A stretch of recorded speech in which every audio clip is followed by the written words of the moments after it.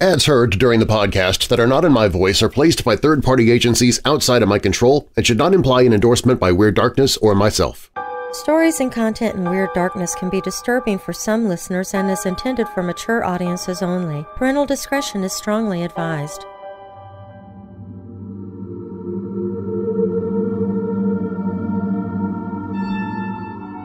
Picture it. You and your better half are on your way home after a night on the town. It's late, it's dark, and you pull into the gas station for a pack of smokes. Your partner runs in, you wait in the car. You're sitting there, idly waiting for them to return when suddenly you get this inexplicable, overwhelming feeling of terror. You sit up a little straighter and glance toward the driver's side window, and there, staring in at you, are two children. But not just any children. These are black-eyed children, and they want to get into the car with you. Sounds like something out of one of those Village of the Damned sequels, right? Well, it's not. This is real life, as real as it gets, and this is just one of thousands of reported sightings. Black-eyed children are knocking on doors and tapping on windows, asking to be let in all over the world. I'm Darren Marlar, and this is Weird Darkness.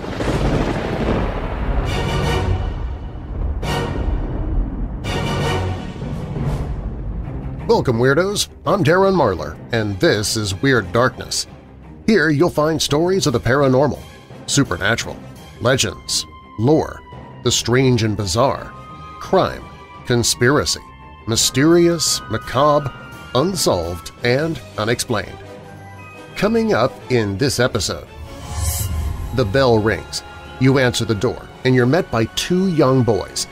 A normal event in the life of everyday people, but have those children on your doorstep ever had jet black eyes?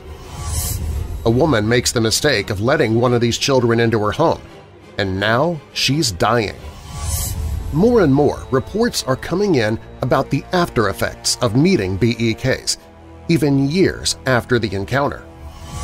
Most BEK encounters are the children trying to get into your home, but there's also a story of a normal child going door to door, and one of those doors is answered by a black-eyed adult. If you're new here, welcome to the show, and if you're already a member of this weirdo family, please take a moment and invite someone else to listen, and please leave a rating and review in the podcast app you're listening from. Doing these things helps the show to keep growing. And while you're listening, be sure to check out WeirdDarkness.com for merchandise, my newsletter, to connect with me on social media, and more. Now, bolt your doors, lock your windows, turn off your lights, and come with me into the Weird Darkness.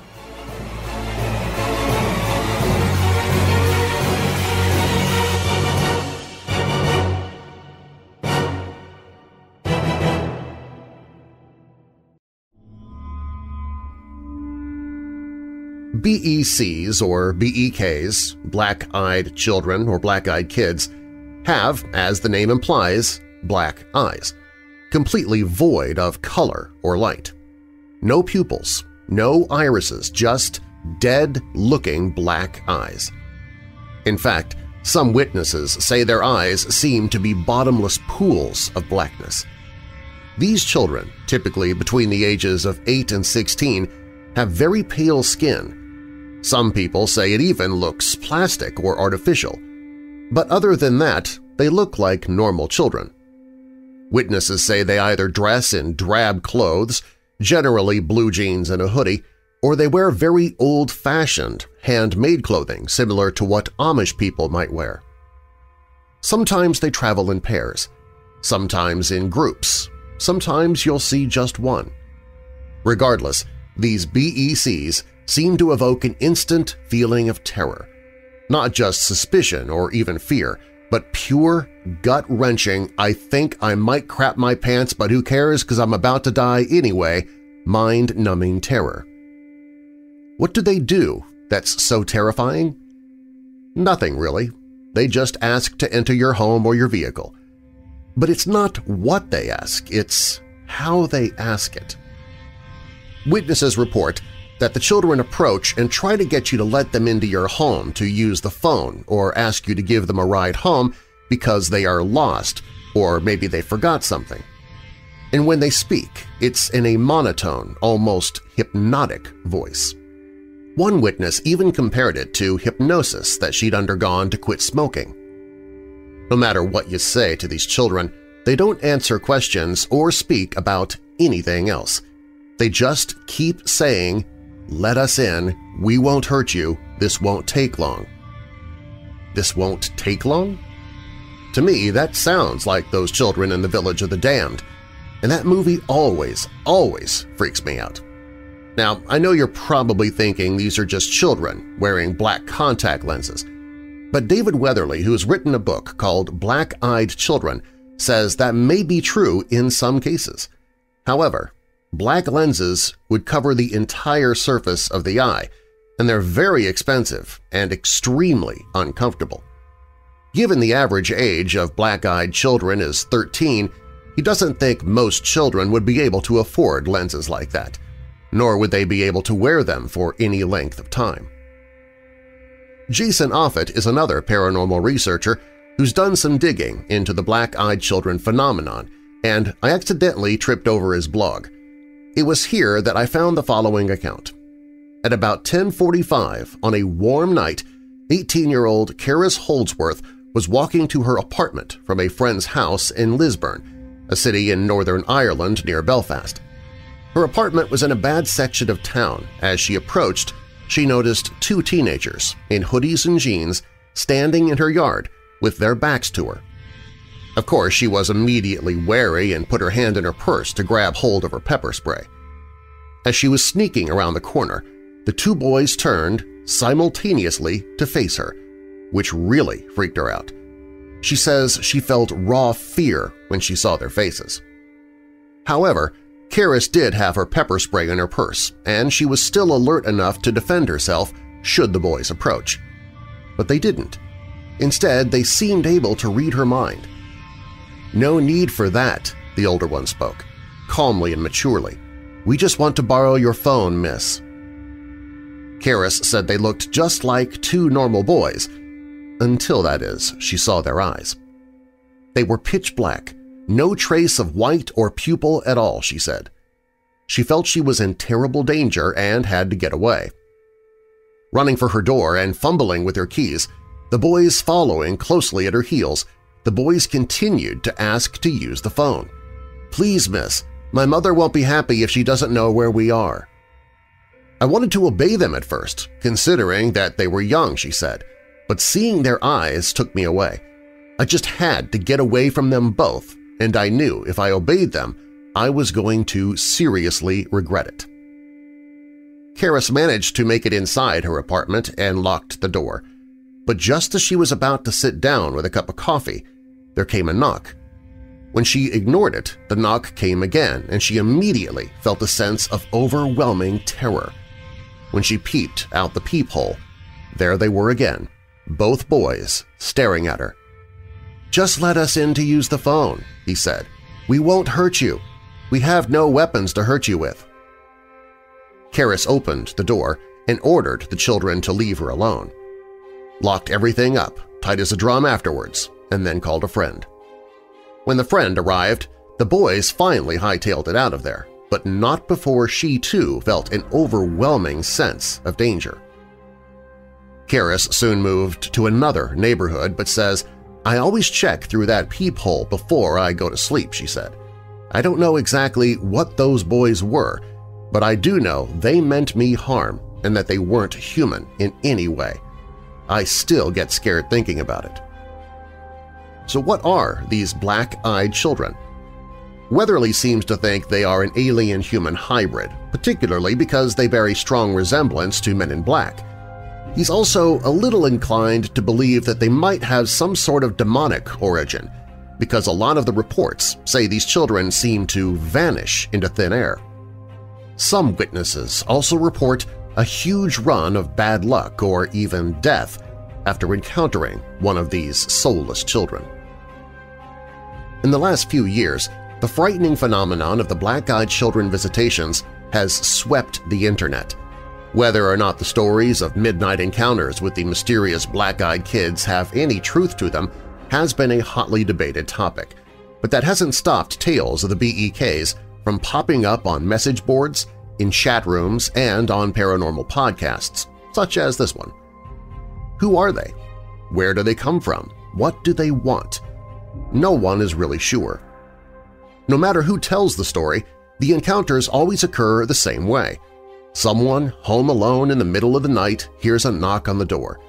When they peek through the window, children, normally in a pair, are seen standing in the cold. As the resident cautiously cracks open the door to see what might be wrong, a familiar feeling of dread washes over them. The strange children beg to be let inside, but something isn't right. There's something off about these kids. As the lonely resident looks closer, they see that these children's eyes are black as an oil slick, an unnerving detail that causes them to slam the door and deny their pleas for entrance. Some of them call the police. Others clutch a weapon. But never, ever do they let the black-eyed children inside. Until now. The following chilling eyewitness account comes from a woman who emailed me to say that she made the mistake of letting the black-eyed kids inside her home, and now she claims she's paying the ultimate price. Her story comes as a warning to those willing to open their door more than a crack.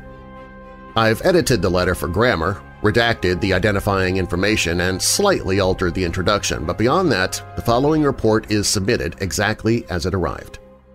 Let me start by saying that I know how hard this all will be to believe, but now that things have taken a turn for the worse, I started looking for stories similar to mine and found your site. I feel like I should share this story with someone, and your website seems like the right place. I made the mistake of letting the black-eyed kids inside, and now I'm worried that I might die because of it. I hope this will be a warning to everyone who is ever in the position to make the same mistake I did. I live just outside of a rural town in Vermont. It's a tight-knit community where everyone knows one another and people don't lock their doors at night. There's never been any need to. A little over a year ago, I woke up because I heard a loud banging on my front door. At the time, my husband and I lived in a small home on a dirt road just off the rural route into town. It was the middle of a snowstorm and the nearby hills get very slippery in the snow, so I thought that perhaps somebody may have been in an accident and broken down. It has happened before.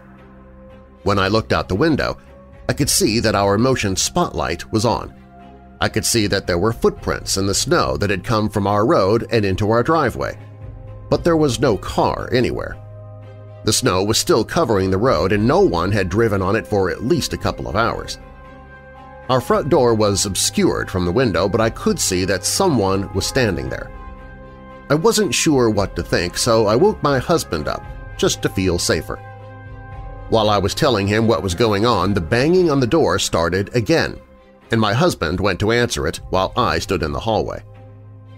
When he opened the door, there were two children standing in the snow, looking toward the ground. They were a boy and a girl and could not have been more than perhaps 8 years old. They were dressed strangely and had odd haircuts. The girl's hair was very long and straight, and the boy had a dated haircut that looked almost like a bowl cut. They weren't dressed for winter, and my first thought was that they must have been Mennonite children, but as far as I know, there has never been a large community of Mennonites near us. Thinking back on it now, I know that my normal reaction to seeing children in a snowstorm would have been to rush them inside and bundle them up with some blankets and hot cocoa, but that's not how this felt. The children were very unnerving. They would not make eye contact, and when my husband asked them if everything was okay, they asked if they could come in. My husband looked at me like, "What do I do?" And I asked the kids where their parents were. "They'll be here soon," is all they said. It was around 2 o'clock in the morning at this point, so the only reasonable thought in my head was that there must have been an accident or these kids maybe got lost. As much as my instincts told me not to bring them inside, I did so anyway. I went into the kitchen to make them some hot cocoa while my husband took them into the living room. While I was fixing the kettle, I could hear my husband talking to the kids. He was asking them if they were okay, where they came from, how far they walked, if their parents' car was broken down, things like that. But they always answered, "Our parents will be here soon." They spoke in a sing-songy voice. They weren't afraid to be in a stranger's home at all. I started to notice that our cats, we had 4, were all hiding, except Pigeon, who was in the kitchen with me. Normally our cats are very curious and friendly, and we have to be careful that they don't run out the door when we leave.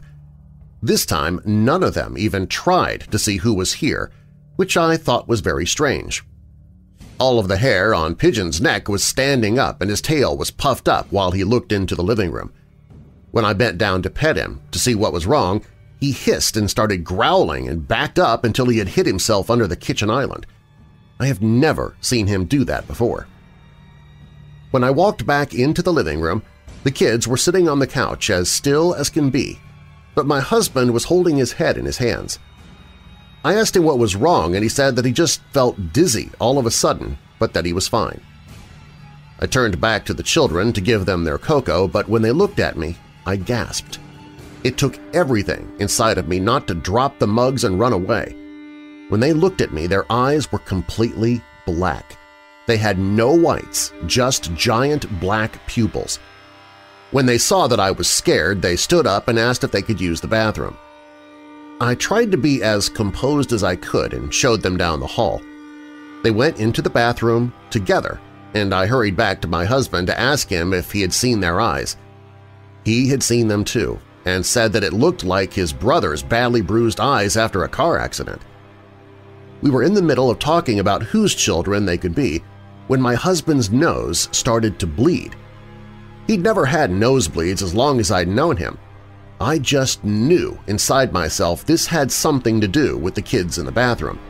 I started crying while I ran to get my husband some tissues. That's when the power went out. I heard my husband yell my name from the living room, and as I started to walk back through the hallway, I stopped dead in my tracks. The 2 children were standing at the end of the hallway. They weren't moving, and I've never been so scared in my whole life. They just stood there in the dark. After what felt like forever, the boy said, "Our parents are here," and they walked to the door, opened it, and walked out, leaving it wide open. My husband jumped up to close it and almost fell over. We looked out the window and saw 2 men standing by a black car idling at the end of our driveway. The men looked like they were wearing black-colored suits and were very tall, at least 6 feet. When my husband waved at them, they just stared at us, got into the car, and drove off. Our power came on about a half an hour later, but nothing was the same after that. Over the next few months, 3 of our cats went missing. We can only assume that they ran away somewhere and never came back. But the worst thing was coming home to find Pigeon in a puddle of blood on the living room floor. He looked as if he'd been vomiting blood. The vet told us he had some kind of hemorrhage. After my husband's nosebleeds became a regular occurrence, we went to see the doctor. He didn't know what to make of it other than dry nasal passages, but my husband was diagnosed with an aggressive skin cancer. When the doctor asked us if he used tanning beds, we both thought he was joking, but apparently this kind of melanoma is linked to overuse of indoor tanning. The doctors think he will recover, but don't understand how it got so bad so quickly. My husband has never worked an outdoor job and spends relatively little time in the sun. Since we let the black-eyed kids inside our home, I have also suffered from regular dizzy spells and nosebleeds on a regular basis. I've had other issues, which I won't mention here, but trust me when I say that I am suddenly in the worst condition of my life, and no one can do anything about it. I know that all of this is because I let the black-eyed children into my home. We've told everyone we could about the strange kids that showed up that night, but no one else saw them, and some laugh at how scared we were of the Mennonite kids, but we know what we saw. I wish my husband had never opened the door. Feel free to use this as a warning to others about the black-eyed kids. My advice would be to lock your doors, call the police, and wait for morning. Don't make the same mistake that I did. Another account comes from an airman at a Texas military base. It's one thing to scare a woman alone in her home, but to terrify a trained military man on base? That only goes to show how frightening these kids really are. Buckle up because this story is a good one. I'm a 6'7", 260-pound airman who was prior Special Forces. About a month ago, while stationed at a base in Texas that I will not disclose, I was drinking a beer when I heard a knock on my dorm door. I got up out of bed thinking it was my pissmate, and since we have Jack and Jill-styled bathrooms connecting our rooms, I opened our bathroom door and there was nothing. Being confused as heck, I heard this sharp rapping on my door again, so I look out my peephole. Now, the hole being quite settled halfway down the door, I had to bend down to look through it. Standing there in front of me was a boy who looked about 17 or 18 at the most. I asked, "What's up?" and he looked up with a smile that I can only describe as partially cruel and hungry-looking. With a gaunt face, the boy asked me if he could use my phone. I said, "Sorry, bud, I'm about to go to sleep, so try the SP building across the parking lot." I closed the door, thinking nothing of it. He knocked again, and I walked over to my window, this time to intimidate the boy into leaving me be. I pulled my blinds up and looked straight at him. He looked up at me. I'd say he was only 5'9", maybe about 140 pounds, real gaunt and frail-looking. Believe me when I say I don't scare easily, but something about him made me feel uneasy as all get out.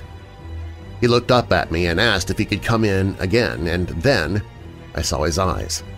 They were empty-looking coals, and a smile crept to his mouth, that same hungry, predatory smile, and I felt goosebumps on my legs and back. Something wasn't right. I said, "I'm going to tell you one more time before I kick your ass to get lost." I turned around to get my phone and looked back, and he was gone. The only thing that I can't help but shake is this feeling that I'd seen him somewhere before. In Pennsylvania, 2 years before that night, I was working in a gas station. Late one night, I was working an 11 to 7 shift in late October, still in high school, when I saw him walk across a 4-lane highway to our pumps and stare at me and my brother, who was outside smoking a cigarette. My brother yelled over to him asking if he needed anything, and it was that same reply. He needed to use our phone. My brother told him it was behind the counter and he can't use it, but the kid kept on coming closer. We went inside and he stood in front of the shop glass and he just knocked for about 5 or so minutes until my brother got a bat and went outside. He said the same thing I did. The kid had a white face and black eyes. I am uneasy about this. I shouldn't be terrified like this. Whether they're banging on doors at military bases or frightening residential homeowners, the black-eyed children show no signs of slowing their terror tour of America. But now these encounters have started to take a darker turn. People are actually dying in strange ways after meeting the BEKs. Eyewitness accounts continue to spill out from those who've had run-ins with the black-eyed children, and the woman from Vermont who claims she's dying, she's not alone in her maladies. The following report comes from a woman named Jamie Lynn who claims that one of her own friends was also suddenly stricken with an aggressive cancer after meeting the black-eyed children. My friend took a road trip to see a friend in California. They visited, said their goodbyes, and he stopped by a bar to have a drink before going to his hotel for the night. The bartender was a beautiful woman. My friend was extremely attractive, and she served him and chatted and smiled. After a few more drinks, the woman told him he could stay at her place. She said to leave his car there and she'd drive him back the next day, as her place was hard to find and somewhat remote. He took her up on the offer. He told me later that he began to be very fearful when they arrived at her home. She took him to her room and, of course, the inevitable sex experience. He said he was actually frightened of her then as well, as she was not acting normally and sounded almost inhuman in a way. After laying in bed for a while, the woman had fallen asleep and he got up to get water from the kitchen. As he was walking to the sink, he saw numerous small, frightening-looking children walking to and fro about the place. It was a large 2-story house. He wondered what they were doing up at 2 or 3 a.m. if they had school the next day. He also said they looked at him with completely black eyes, and he was terrified of them, that he had horrible feelings about them. It turns out the woman owned the bar, and she did return him the next day. She forced him out, and he had to walk to the highway.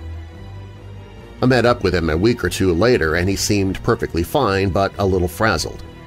About a month later, this extremely healthy, athletic individual was diagnosed with bladder cancer, and no medication or treatment would impact his condition.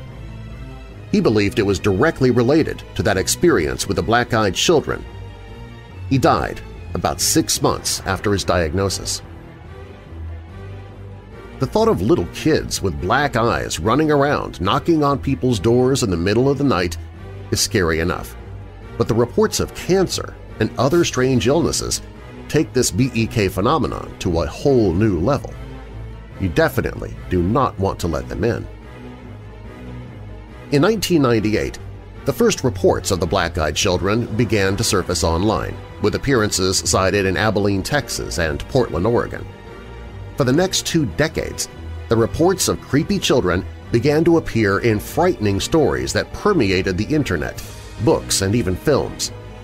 But despite theories of alien-human hybrids, evil origins, and other attempts at digging up the truth, one question has always remained. Who were the parents of the black-eyed kids? Now a woman has come forward with her own encounter from the 90s that might just answer that question. Her story is one of the very few that involve black-eyed adults and falls perfectly into the timeline that sparked the arrival of the black-eyed kids. Melissa S. writes in with this story from Pennsylvania. Years ago, when I was a child, I was selling Girl Scout cookies around my neighborhood. Back then, parents were more relaxed and didn't mind a child going door to door on their own as much as they do today. I lived in a safe neighborhood where nothing really happened. I was going house to house, but I wasn't having much luck. I saw this red car pull up into the driveway, so I ran to catch them as they exited the car. I was desperate to make some sales. I saw there were 3 of them as they got out of the car, 2 elderly people, 1 male and 1 female, and the third person was a young woman in her 30s. The elderly people saw me and got really excited. From far away, I thought their eyes looked black, but I assumed it was just because of the distance between us. I didn't make anything of it, but I thought something was off about them when they started excitedly running up to me. I put a smile on my face and said hello as they were running up, but my smile turned into an expression of horror when they came right by me and I saw their eyes truly were pitch black. They had no whites in their eyes. They looked down at me with huge smiles on their faces. I just froze in place with fear. They looked at each other for a second, and the women said something I couldn't understand to the black-eyed man. They looked right back at me. They were slightly bent down and just right in my face. The woman who was with them ran up, took their arms to pull them away, and sincerely apologized. She said, "I'm so sorry," and hurried them inside. As soon as she took them and went towards the house, I became unfrozen and ran almost all the way back home. When I slowed down, I started to feel bad. I rationalized to myself that maybe they had some kind of disorder that made them that way. I mean, they did behave like 2-year-olds. I tried looking it up years later, attempting to find a disorder that matched what I'd seen, but I couldn't find anything. Still, I thought maybe it was just a rare disorder, and that's why I couldn't find anything. It wasn't until a few years ago When I found out about black-eyed children from a friend, did I realize that what I experienced was probably supernatural. And this raises so many questions. Who were those people? Why did they have black eyes? Why was that woman caring for them like they couldn't care for themselves? If the theory is that these black-eyed people are really alien human children, then what are they doing, living in a human neighborhood? Maybe it's a combination of messed up genes and mental illness. I'll never really know what they were and why a normal lady cared for them. Makes you wonder what people know that we don't. A kid going door to door bumps into the black-eyed adults? Talk about a role reversal.